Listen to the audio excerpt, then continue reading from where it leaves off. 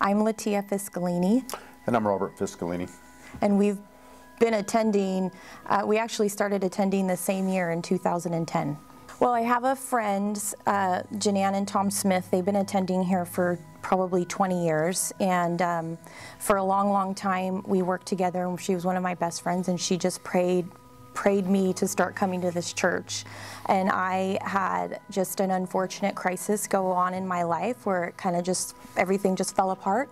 And the first thing I did was just want to come to church that next Sunday.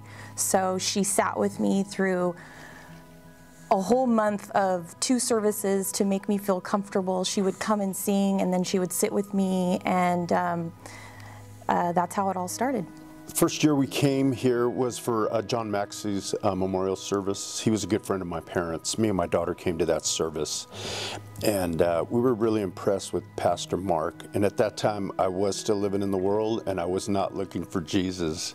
And came across several months later another crisis in my life, and wasn't quite sure what was going on with me, but I felt directed to come here, and I came here. Pastor Mark was here. It was almost like he was waiting for me.